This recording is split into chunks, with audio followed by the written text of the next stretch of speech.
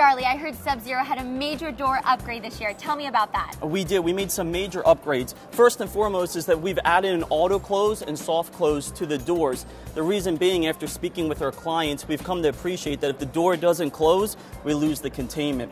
The soft close feature also makes sure that the door closes completely and seals, and it doesn't allow for any racking of the rack itself or the door. Those are some great upgrades, and I've heard you also have a few different kinds of doors. It's not just this large sliding door. Yes, we have 4 different door styles: a single sliding, a dual sliding, a single hinge, and a dual hinge. The reason being is that within the environment, depending on how the data center is built and building code, those door options allow us to meet the client's needs and provide the best solution possible. And not only do they look great, but they also provide excellent containment.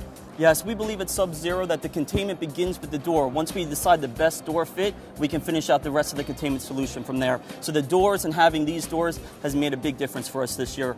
Very cool.